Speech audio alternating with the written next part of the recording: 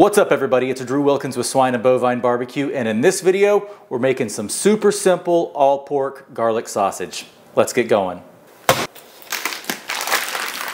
We have ourselves a nice just under 9-pound pork butt. This sausage is going to be 100% pork, and this is a bone-in pork butt. So I had previous plans for it, ended up freezing it because it didn't get used.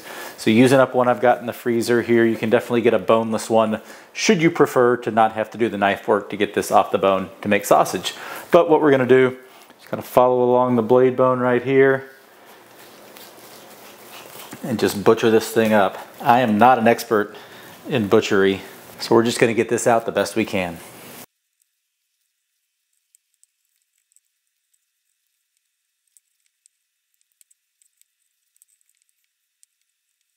So after a little bit of knife work, we got this blade bone out. Used to throw these away in the past, but I've got a little bit of a hankering to try and make some brisket or barbecue style ramen in the future. So I'm going to save onto this to eventually make a pork stock out of it. Toss it if you don't want it. Now we're just going to cube everything up. Whatever size grinder you have, that's how big you should make the chunks or cubes of meat going through it. I've got a 1 horsepower grinder, so it can take some pretty big chunks, so I go big. If you're using a KitchenAid or a smaller, maybe 1/4 or 1/2 horsepower grinder, just go a little smaller, whatever your chute and grinder allows for.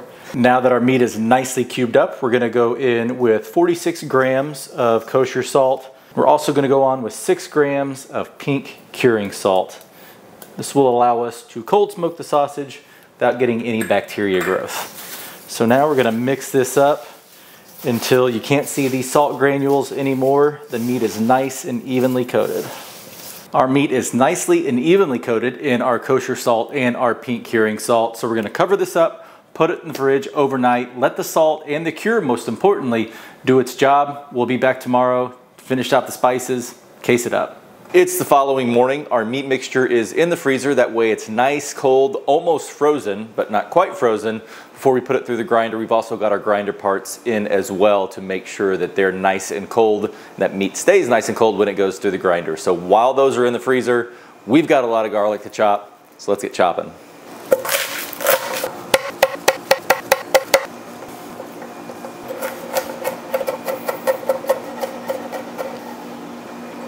Got our garlic nicely minced up, so it's time to grind our meat. As mentioned, this has been in the freezer for right around an hour, so it's nice, super cold. It'll avoid fat getting smeared and greasy when we send it through the grinder. Also going through the coarse die on the grinder today as well. Let's get this sent through the grinder, and I did save 1 clove of garlic to put in with the meat. We can see how it comes out through the grinder. Maybe we could have saved ourselves a lot of mincing, but we're gonna find out. All right, let's see how this clove of garlic comes out. Just dropped it in. See a little of it there, so it gets it pretty small, not quite mince size. So I think I'll continue to mince it, but that's a solid option if you don't want to go through and mince every single clove of garlic.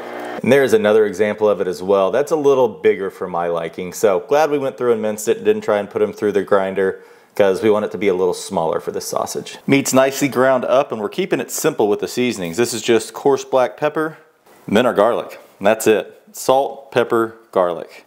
Now we're just gonna get this all mixed up until it's nice, really, really tacky. We've got a good bind on our sausage. Before we get too tacky though, we wanna add our dry non-fat milk powder. This will be a binder, help the sausage bind together, retain moisture, be nice, juicy, snappy links. And then along with that, we want to add some liquid, 10% by weight liquid. And that was a Pilsner from Manhattan Project, local brewery here in Dallas. Feel free to use water, whatever beer you like. We're going with that today. After about, I don't know, maybe 4 minutes of mixing, our sausage is nice and tacky. You can pick it up. It wants to stay together. Doesn't fall off the hand easy. That's the type of bind that we're looking for. I'm gonna pack our meat into the stuffer. You really wanna jam it down in there, avoid air pockets. Got some 28 to 32 millimeter casings here. They've been soaking in a mixture of 2 cups of cold water, along with 1/2 teaspoon of baking soda. Little tip I picked up from a commenter on one of my videos where they had learned it through 2 guys in a cooler and Eric over there. So solid tip. I found that my casings are much more durable when doing it. But we're gonna get these, slide them on, just fill up a little water, put them right on the horn. Get a little meat to start coming out. Tie off the end and start casing. And I like to go with one long big rope and then case individually. So I'm just putting some light pressure on the horn here. We don't want to stuff them like we would if we were doing individual links, because then by the time we would link them, it would be too tight and we'd pop the casing. So we don't want them to be super loose because we want to avoid getting air pockets into our links as we stuff, but we don't want them to be so tight that we break the casings when it comes time to link these. So I'm just gonna get this into the casing. Had a blowout. Got a little tight on the casing on the horn. It's a little twisted right there. Too much pressure, blew it out. It happens. Sucks. I hate it when it happens, but just part of making sausage. So I'm gonna get this snipped off. We'll put this meat back in here and finish it up. And we've probably only had another link or two left in there. So almost made it without busting one. Sausage making, it happens. Now it's time to link up these sausages. So we've got the shorter casing that we had from the remainder after we busted our link first. Just find a spot on the tray, however long you want the links to be. 6-7 inches is typically where I like to go. So we'll make a pinch here for the first link, come down, kind of find that same area, make another pinch, and then twist. There we go, we've got 2 links done. Again, we'll come over here, find where we want to start, pinch, pinch, and then twist. And I just twist until they feel nice and tight. We don't want them to bust, so don't twist too much. And for this one, it's a little shorter, so we're going to make some smaller links. And just twist. And this is the end. I always leave the end untied. That way it gives the sausage room to move if we did overpack it. Now just tie that off. There we go. Now we'll link up this last rope. Be ready to go.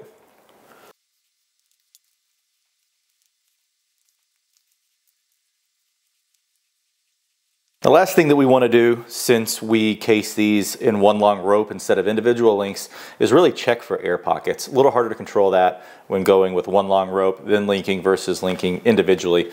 So if you see any air pockets, this is literally just called a sausage pricker. You can pick them up on Amazon. Got a link in the description of this video for one if you need one.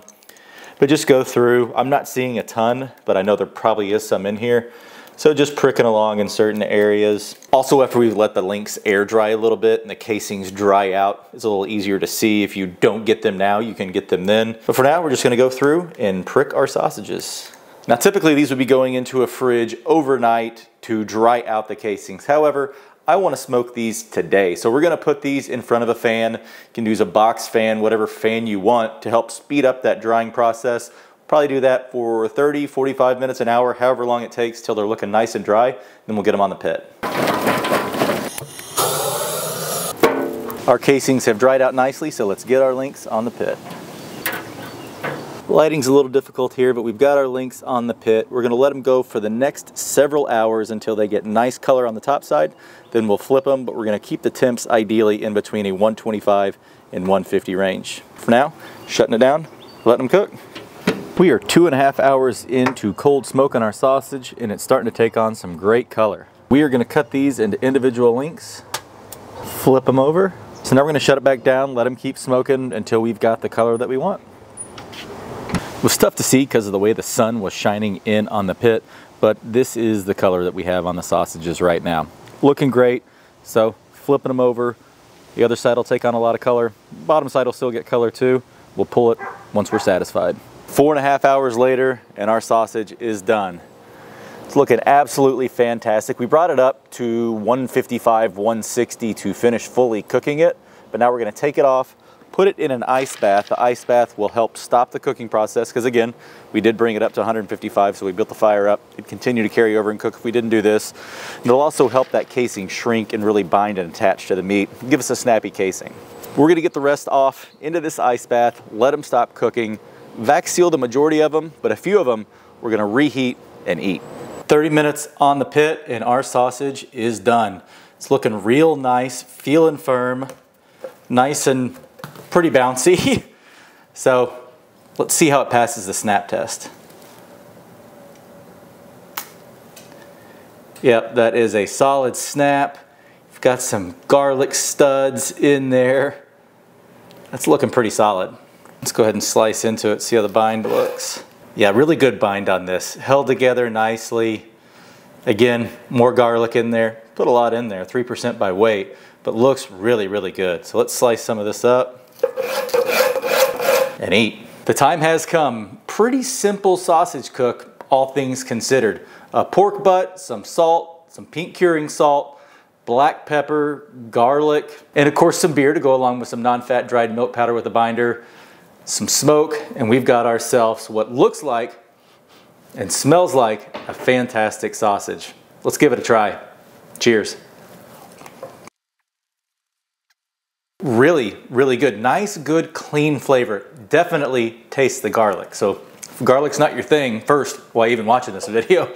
But second, you can definitely taste it, but it's not overpowering. It's not bitter and raw. It has a nice, not roasted garlic flavor. You can still tell that it was fresh garlic used in here as opposed to garlic powder though, but just a garlic flavor. Again, not bitter, maybe a little spice from the garlic because obviously there's just black pepper in there, but in the back of my tongue, I get a little bit of that garlic spice when you use fresh garlic. Let's give it another bite. Yeah, this is really, really good. This certainly is a sausage that's greater than the sum of its parts. Very simple seasoning that we just went through, but man, it tastes fantastic. Let's give it the old bite test, see how loud of a crunch we get. Nothing to say other than that's one fantastic sausage. Garlic's not overpowering, but you can definitely taste it and it's there, which is exactly what we want. And smoky, delicious, really no arguments. But if you like this video, please give it a thumbs up. If you want to see more videos like this, please hit that subscribe button. And if you have any ideas on what you want to see me cook next, please leave it in the comments down below. But as always, thanks for watching. We'll catch you in the next one. Bye.